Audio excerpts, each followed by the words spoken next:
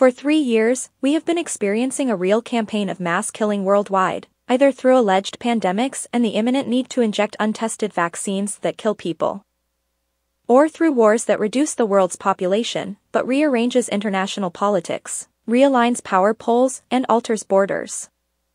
We have lived to witness the production of earthquakes on command, which is actually an attack on Turkey by the greatest of the world, who totally disliked being set up by Recep Tayyip Erdoğan, the president of Turkey. Moreover, his position of neutrality and mediator in the Ukrainian-Russian war deeply disturbed them, especially since Turkey is the second great power from a military point of view within NATO. His position to block Sweden's accession to NATO, his speech in Davos, as well as the gesture of leaving in the middle of the press conference, defying Schwab, did not remain without an echo in the cold world of leaders the world. But no one thought that people would have to die, so many people, and in such a terrible way.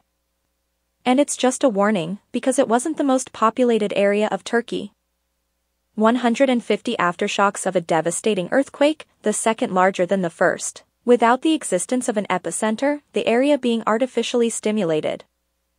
Geological weapons having existed for a very long time, being used so far without causing too many casualties, probably for experiments. Now, it has been put into practice. If we look carefully at the map of Turkey, we will see that it is furrowed by gas and oil pipelines, this being actually one of the goals, their destruction. But, 10 seconds before the occurrence of the so-called earthquake, the Turks closed these pipelines.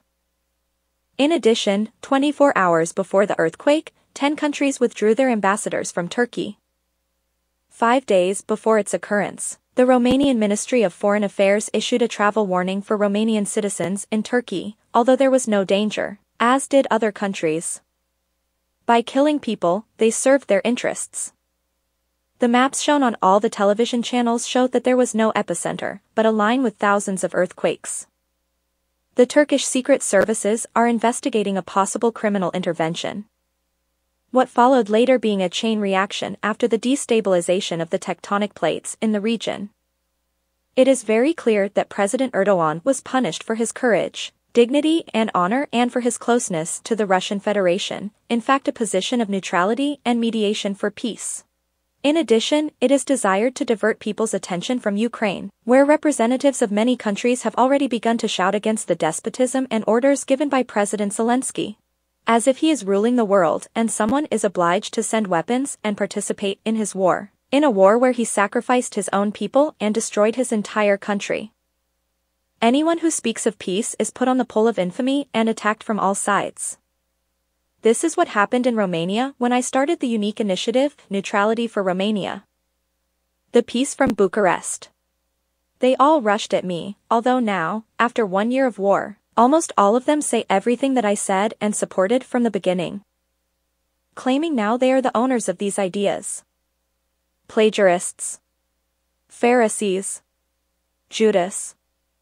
Because of you, people have died and continue to die. You all have hands stained with the blood of millions of people killed for the interests of some madmen who wish to rule the world.